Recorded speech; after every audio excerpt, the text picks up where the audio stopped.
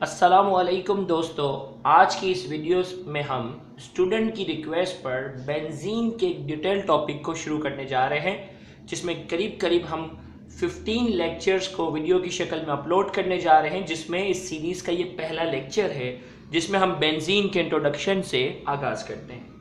इस लेक्चर को शुरू करने से पहले हम आपको बताते चलें कि ये लेक्चर डॉक्टर अली असगर की तरफ से डिलीवर किया जा रहा है और ये हमारे YouTube channel Sindh board teaching पर अपलोड किया गया है। अगर आपने अब तक हमारा ये चैनल सब्सक्राइब नहीं किया तो आज ही इस चैनल को सब्सक्राइब करें। सब्सक्राइब करने के बाद बेल आइकन को क्लिक करने से हमारी अपलोड करदा तमाम वीडियो की नोटिफिकेशन आपको रिसीव होंगी। याद रहे, हमारी पूरी कोशिश है first year second year physics, chemistry और बायोलॉजी के हवाले से तमाम इम्पोर्टेंट लेक्चर वीडियो की शक्ल में हम बहुत जल्द अपलोड कर सकें, तो सब्सक्राइब करना मत भूलिएगा। आइए बेंजीन की तरफ हम बढ़ते हैं।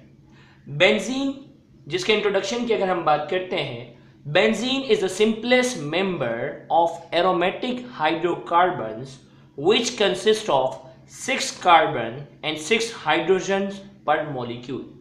एरोमेटिक हाइड्रोकार्बन की फैमिली का बेंजीन जो है ये सबसे सिंपलेस्ट मेंबर है, जिसमें 6 कार्बन और 6 हाइड्रोजन एक मॉलिक्यूल में पाए जाते हैं। स्ट्रक्चर ऑफ बेंजीन की अगर हम बात करते हैं तो it is one of those compound which took many years for confirmation of its structure. The details about the structure of benzene are given below. Benzene का ताल्लुक उन कंपाउंड से है जिनके स्ट्रक्चर को कंफर्म करने के लिए कई साल तक लगे। कई साइंसदानों ने अपने अपने अंदाज से बेंजीन के स्ट्रक्चर को एक्सप्लेन करने की कोशिश की और प्रॉपर स्ट्रक्चर को समझने में, बेंजीन के प्रॉपर स्ट्रक्चर को समझने में कई साल लगे।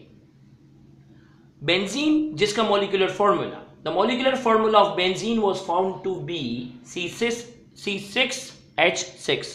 मुख्तलिफ केमिकल रिएक्शन के जरिए हमें बेंजीन के मॉलिक्यूलर फॉर्मूले का अंदाजा जो है वो ये हुआ कि इसमें 6 कार्बन है और 6 हाइड्रोजन है। अब किसी भी साइंसदान को उस वक्त ये मालूम नहीं था कि ये बेंजीन का स्ट्रक्चर क्या होना चाहिए। तो कुछ साइंसदानों के मुताबिक बेंजीन का जो ताल्लुक है वो अल्काइन फैमिली से होना चाहिए और उन्होंने पॉसिबल स्ट्रक्चर कुछ इस तरीके से बनाया कि कार्बन कार्बन के दरमियान यहाँ ट्रिपल कोवेलेंट बॉन्ड, यहाँ कार्बन कार्बन के दरमियान ट्रिपल कोवेलेंट बॉन्ड, बीच में यहाँ CH2 आता है, यहाँ H और यहाँ H। अगर आप इसमें काउंट करें तो हमारे पास बनते हैं 6 कार्बन और 6 हाइड्रोजन। इसी तरीके से कुछ का कहना था कि बेंजीन का ताल्लुक जो है वो अल्कीन फैमिली से है और अल्कीन फैमिली के मुताबिक जो है कार्बन कार्बन के दरमियान डबल बॉन्ड होने चाहिए और इस तरीके से 6 कार्बन और 6 हाइड्रोजन इस तरीके से होने चाहिए।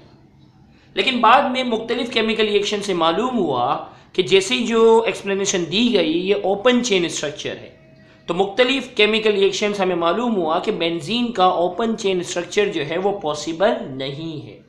अब क्या ऐसी वजह है, पेपर में पूछा भी जाता है, why the open chain structure of benzene is not possible. Benzene का ओपन चेन स्ट्रक्चर क्यों पॉसिबल नहीं है? तो हम 2 केमिकल रिएक्शन की मदद से हम रीजन पेश करने जा रहे हैं, जिसमें reason number 1, if benzene belong to the alkyne और alkyne family it should react with bromine in the absence of catalyst, but it does not react with bromine। कहा जा रहा है कि अगर बेंजीन का ताल्लुक, जैसा कि यहाँ बताया गया अल्काइन से और जैसा कि यहाँ बताया जा रहा है अल्कीन से, अगर इसका ताल्लुक अल्काइन या अल्कीन से होना चाहिए तो ये ब्रोमीन से रिएक्ट करना चाहिए, क्योंकि अल्कीन और अल्काइन के जो कंपाउंड होते हैं वो ब्रोमीन के साथ बगैर किसी कैटलिस्ट की मदद से रिएक्ट कर जाते हैं। तो अगर बेंजीन का ताल्लुक अल्कीन फैमिली या अल्काइन फैमिली से होता तो ये ब्रोमीन के साथ बगैर किसी कैटलिस्ट के रिएक्ट कर जाता। लेकिन प्रैक्टिकली जब हम बेंजीन को C6H6 को हम ब्रोमीन के साथ रिएक्ट करवाने जाते हैं तो कोई रिएक्शन नहीं होता। कैसे मालूम होता है? क्योंकि ब्रोमीन का जो कलर होता है वो रेडिश ब्राउन होता है और इस रेडिश ब्राउन मॉलिक्यूल को जब हम बेंजीन से रिएक्ट करवाने जाते हैं तो वो डिस्कलरेशन नहीं होती, वो रेडिश ब्राउन ही रहता है। अगर ये रिएक्शन हो जाता तो ये रेडिश ब्राउन डिस्कलरेशन जो है वो क्या हो जाती, ख़त्म हो जाती। ये रेडिश ब्राउन कलर जो है वो गायब हो जाता। लिहाजा यहाँ कोई डिस्कलरेशन नहीं हुई, रेडिश ब्राउन था तो रेडिश ब्राउन ही रहा, इसका मतलब यहाँ कोई रिएक्शन नहीं हो रहा। अगर ये अल्कीन या अल्काइन से ताल्लुक़ रखता तो ये रिएक्शन होना चाहिए।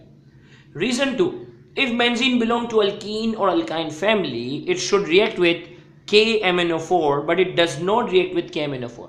अगर बेंजीन का ताल्लुक अल्कीन और अल्काइन से होता तो KMnO4 के साथ वो रिएक्ट करता, लेकिन प्रैक्टिकली वो KMnO4 के साथ रिएक्ट नहीं करता।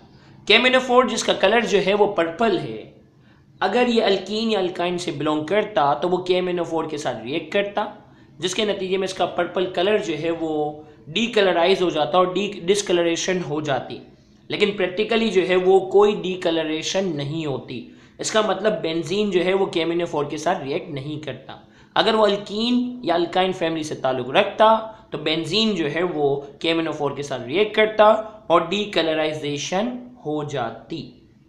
ये हमारे इस सीरीज़ का लेक्चर नंबर 1 है। लेक्चर नंबर 2 में हम ये डिस्कस करने जाएंगे कि कैसे मालूम हुआ कि बेंजीन का जो स्ट्रक्चर है वो क्लोज चेन है, और कैक्यूल नाम के साइंसदान ने बेंजीन का क्या स्ट्रक्चर पेश किया और उस पर क्या क्या एतराज़ात उठे। तो उस सीरीज़ को देखना मत भूलिएगा। Thank you very much. अल्लाह हाफिज़।